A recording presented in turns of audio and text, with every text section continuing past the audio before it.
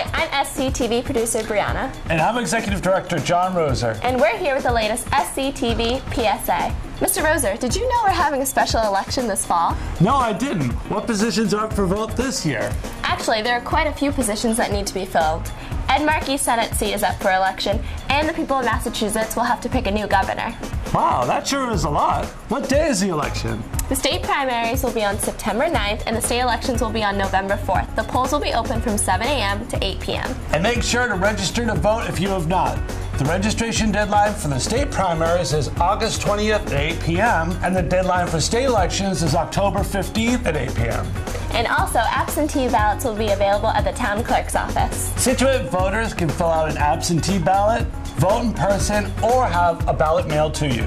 Absentee ballots are due the day before the election at noon. And stay tuned for more information about the special town meeting that's coming up this fall. I'm SCTV producer Briana. And I'm Executive Director John Roser.